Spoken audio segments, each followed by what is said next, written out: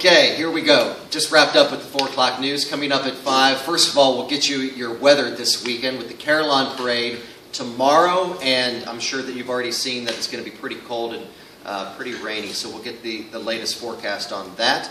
Also coming up, how the world is remembering Nelson Mandela. The South African rugby team is paying tribute to him. We'll show you that. Also coming up, games of the week. We've got 2 of them tonight for Football Friday. We hope you'll join me and Judy later today.